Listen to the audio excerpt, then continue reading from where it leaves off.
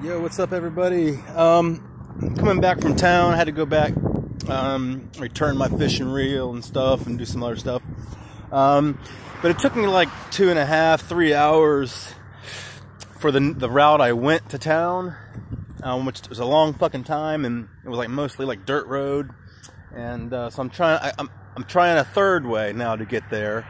I'm over here by Corey Billy's Airboat Rides.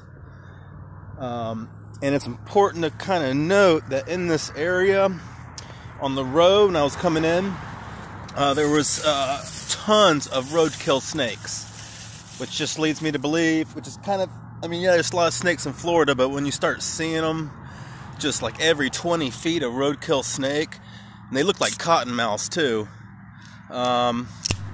you know, and I'm right here in that particular area, so try to watch my step. This particular path goes all the way to where my camp is. You know, I've checked it out on the aerial Google Maps, and so I'm going to see how it goes. It's going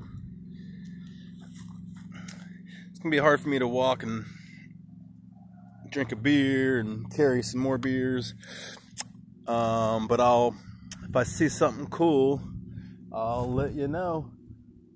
Peace.